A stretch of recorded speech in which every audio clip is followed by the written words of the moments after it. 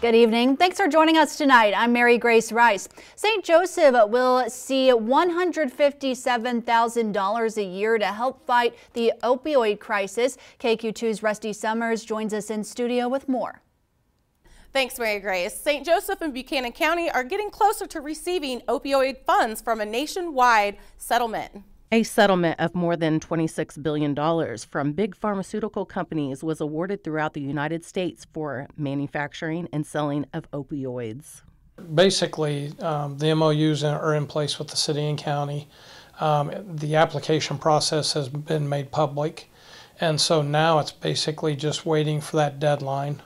And then once we have all the applications back in, as part of the committee, we'll meet to review and try to start dissecting the request and the amount of money we have available with how it's going to be dispersed. The application deadline is February 29th.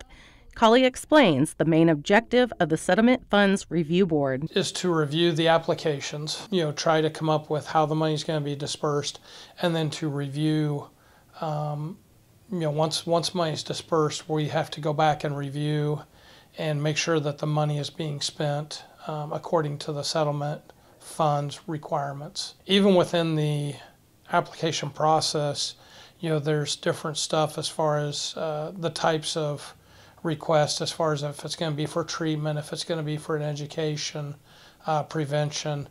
And within the application process, it's outlined on how that money has to be spent. $1.6 million will be distributed to qualifying agencies in St. Joseph and Buchanan County over the next 17 years. Reporting in studio, Rusty Summers. Thanks, Rusty.